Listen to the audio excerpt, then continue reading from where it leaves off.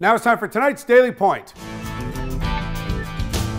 Couple things. First, I want to thank my friend Pat Brosnan, former NYPD detective, really shining a light on the incredible work and the heroes of the NYPD. Yes, they're going to do whatever they can, despite all the odds, to keep New York City safe. Second of all, it is time for leadership in New York and New Jersey. Shame on Governor Phil Murphy. Shame on Mayor Bill de Blasio. It is time to take the example from Florida. Governor Ron DeSantis has it right. Yes, we can embrace social distancing. Yes, we can prevent the spread of the virus. But you know what? We have to get back to work. There is absolutely no reason to wreck our economy. People who are living week to week need a paycheck. Get them back to work. Open up the restaurants. Practice social distancing, but get our people back to work now. All right, thanks for watching tonight. I'll see you here tomorrow night.